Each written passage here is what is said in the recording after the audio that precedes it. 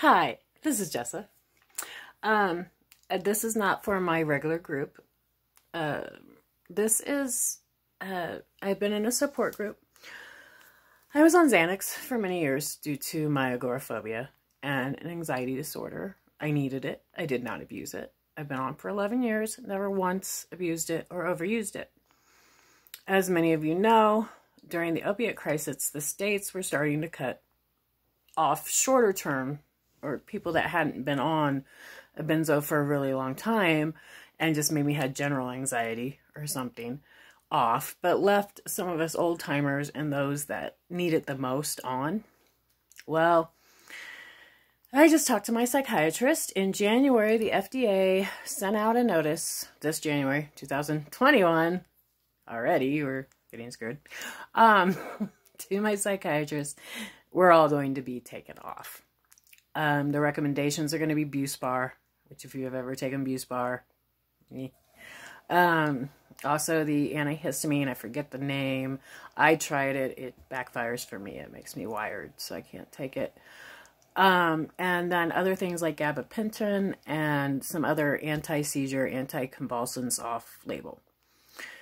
I have in one of my support groups, I have a German lady who has a lot of American friends on different types of benzos. It's not just Xanax, it's all of them, who wanted a way to warn her friends. Hopefully they understand my English, sorry. I'm in tapering zone myself, so I'm a little, yeah. But anyways, so I'm just here to let everybody know your psychiatrist may not be as honest as mine. Mine was very honest with me because he knows my history and knows how long I've been on and how hard it is. He gets it. And he knows I wanted to do the Ashton manual, the British way, of a very slow, healthy, not healthy, safe taper. But that's not going to be possible for Americans. And with COVID, and now on the West Coast at least, the second COVID, the mutant, our hospitals are not going to want to see you for benzo withdrawal. So, my advice, and I am not a doctor, my advice is to understand that you will be cut off sometime this year, if not much sooner, and start making plans for that. And I'm not anti-Buspar, or it didn't work for me. I'm not anti the antihistamine, didn't work for me. But you may want to start looking into other options. Now, one of the things that's not being talked about is they're tending to throw anti-seizure and anti-convulsant unscheduled C medicines like gabapentin, Topamax, all those at people in benzo withdrawal. Research the withdrawals from those very well before saying yes or putting them in your mouth. I'm not going to judge you. I'm not going to tell you what to do. I am not a physician. I can't. But research those before taking them, please. Yes, some of them work. Gabapentin helped me a lot in tapering, but it comes with its own frying pan, my dear. So it might even be worse than benzo frying pans. So I'm off now. I read about it and got off. Just be careful. They're going to be desperate. They're going to want to appease you. They're going to offer you things that may not be in your best interest. Take control of your health. Research. Don't scare the shit out of yourself. That's not what I'm saying. I'm not saying don't be open-minded and maybe try something that might work for you. But have common sense. Look at it as frying pans and which one you want to sit in. Because ours is being taken away. But no, it's a warning. Unfortunately, and it comes at a horrible time because the ER is not probably going to be able to help you right now due to COVID. So, yeah, even though it's, the one thing is, I do want to repeat, benzos are no joke. Cold turkey is no joke. You can die. It is the one psychiatric medicine that can kill you. if you jump off of it too fast. Unfortunately, your psychiatrist isn't going to tell you that, and the ERs are quite busy. So this is something you really need to think about. There's not going to be emergency assistance.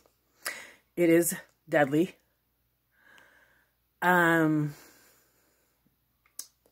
Doctors aren't going to tell you that.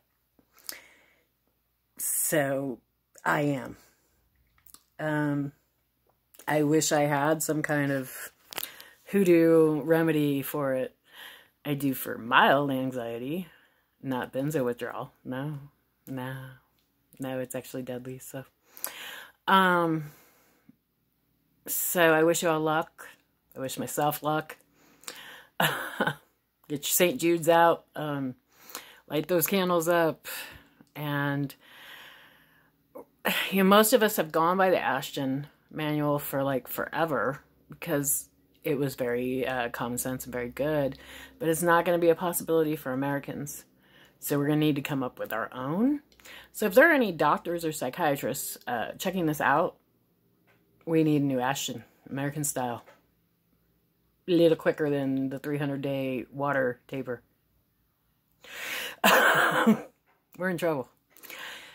So maybe somebody will reach out and start offering some ideas.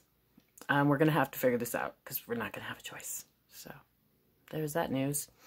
Anyways, I hope this helps warn people that need warning. If you know anybody on Ativan, Xanax, or the generics, I'm not going to go. I can't even pronounce half those. Lorazepam, diazepam, Valium, Clopin, clozapam, whatever. I don't even know what Ativan's generic is, to be honest with you. You need to get this message out to them. It's no joke. My psychiatrist told me today, and I don't think he's lying. And they're not going to be able to keep you on long enough to do the proper taper. So,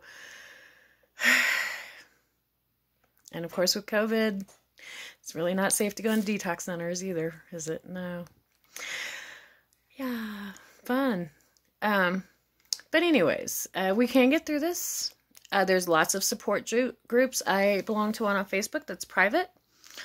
I believe it's called Benzo Recovery. I've already warned them. They're prepared to talk to you. There's many across the internet. Just whatever they recommend to you. Yeah, the abuse bar is fine. It really doesn't have a withdrawal that I know of, or the antihistamine. Go ahead, try those. But do be prepared. They're not going to be the same. They may help take an edge off, though, if possible. So don't be afraid of those. But do watch if they start recommending like gabapentin, Topamax, Trazodol, any of those. What's the other one? There's another one. It begins with a T too, and I can't think of it.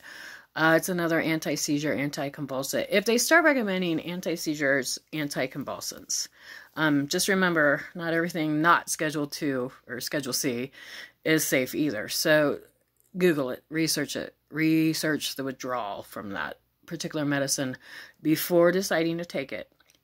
You may be better off just tapering as slow as possible. You can still watch the water tapering videos. I still highly recommend those.